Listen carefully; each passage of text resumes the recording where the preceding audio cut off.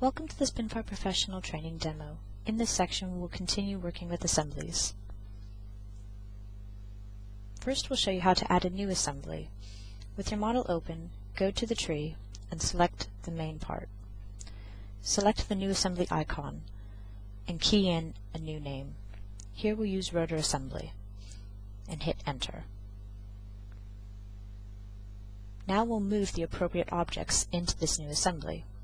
We'll select Break Rotor 1 and drag it down, and then we'll select Test Part 1 and Test Part 2, both at the same time by using the left mouse and Control. Now we'll right-click on Rotor Assembly and only show that. Now right-click on Scene and select Show All Parts.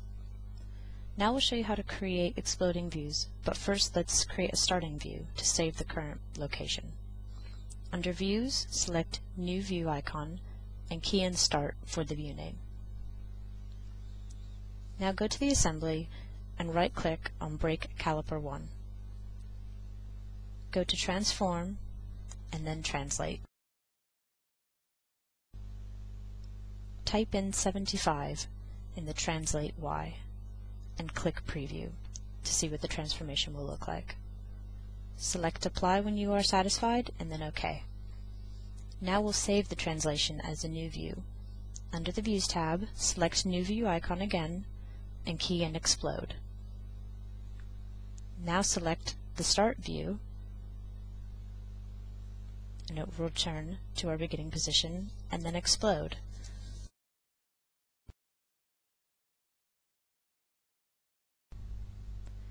Now we'll show you how to create an exploded view animation. Going back to the assembly,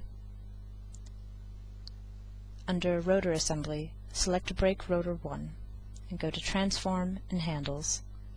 This opens the transformation control box with gray handles around the object. Use the gray dots to drag the object to where you'd like.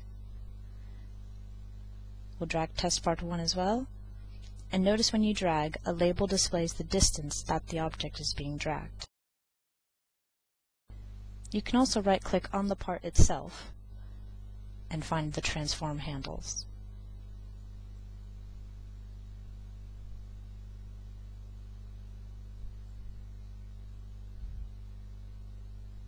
We can also rotate individual parts.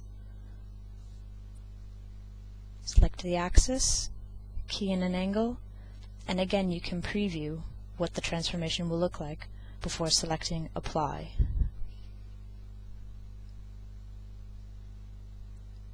When you are done, to save this new exploded geometry, go back to the exploded view and under Geometry, select Update Geometry.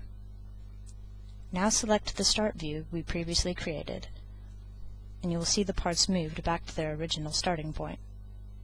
And when you select Explode View, the parts will go to where we moved them.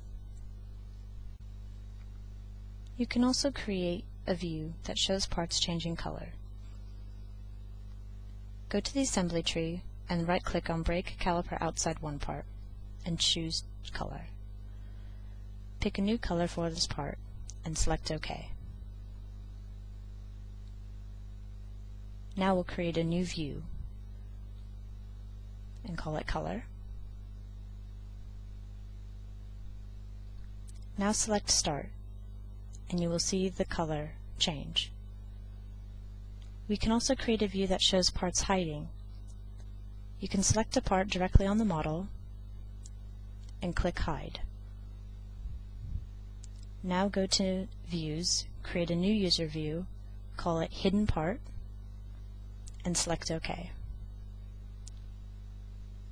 Now when you select Start, the part will reappear, and when you select Hidden Part, that part will disappear.